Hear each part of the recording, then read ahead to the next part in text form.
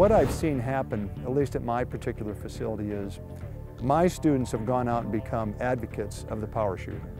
Well, that in itself says, okay, Tim Miller cares enough to give me the best feeling in the golf swing, the best feeling through the golf ball I've been able to find. He brought this product to me because he trusts this product.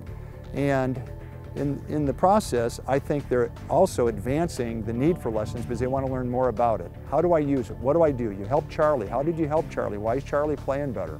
And they want the same thing. So I actually see people selling the idea and talking about the idea. They're excited about it.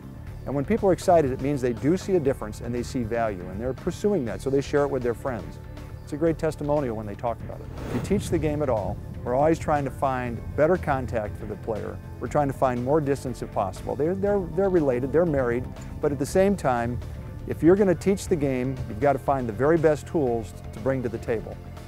This is really the first reprogramming of the golf swing I've seen. I've seen flexibility testing, I've seen strength testing, but the reprogramming of the lag of the golf swing and the deliverance of the golf club into the golf ball is just different than any other product. If you're going to teach the game, you should find the best tools. This is one of the best tools I've ever seen.